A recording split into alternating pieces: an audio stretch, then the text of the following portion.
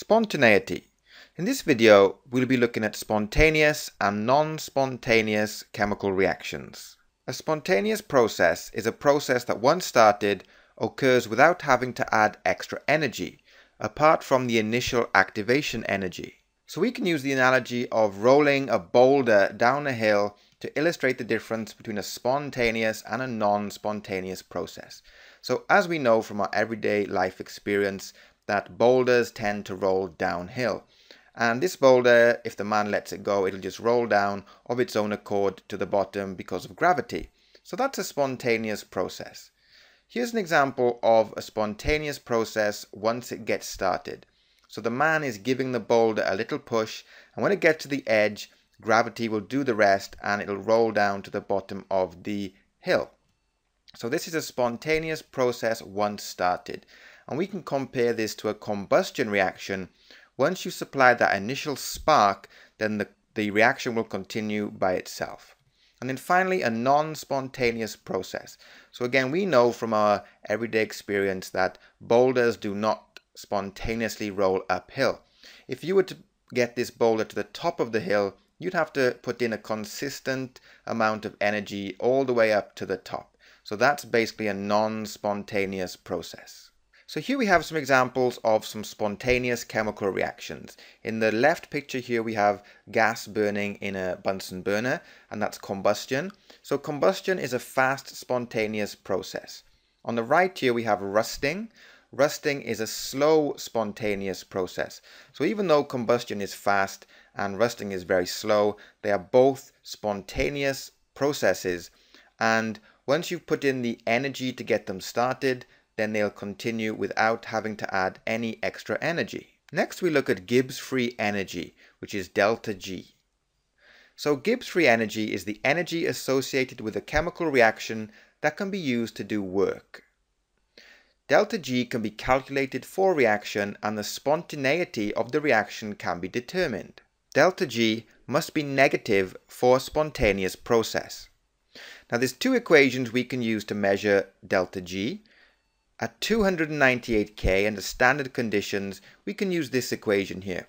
So it's the change in Gibbs free energy equals the sum of the Gibbs free energy of formation of the products minus the sum of the Gibbs free energy of formation of the reactants. And at any temperature, we can use this equation here.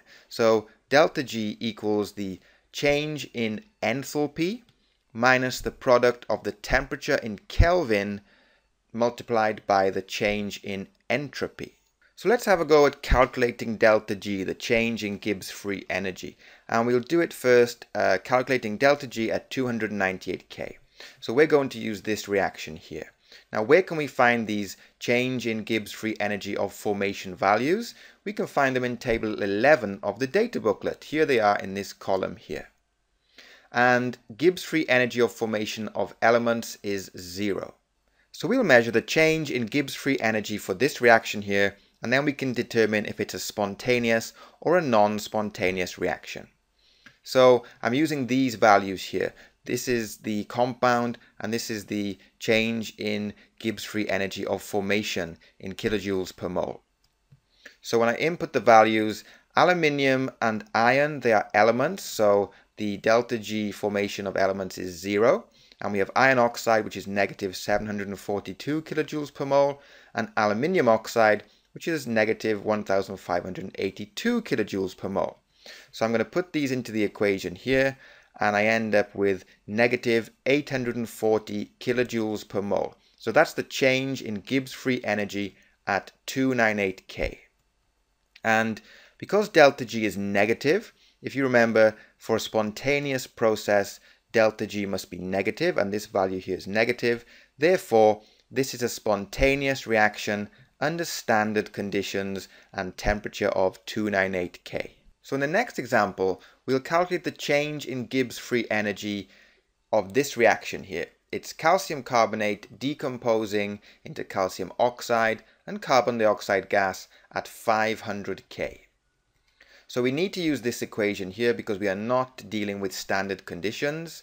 So delta G equals the change in enthalpy minus the product of the temperature in Kelvin times the change in entropy. So the first thing I need to do is calculate the change in enthalpy for this reaction. And I'm going to use the enthalpy change of formation values from this column in the table here. So to save time, I've done the calculation, and the change in enthalpy for this reaction is positive 178 kilojoules per mole. So that shows it's an endothermic reaction. So next I need to calculate the change in entropy, and I'm going to use this equation here and the values from this column of the table. So to save time, I've calculated the change in entropy, and it's positive 160.8 joules per Kelvin mole. So next I'll use this equation here to calculate the change in Gibbs free energy for the reaction.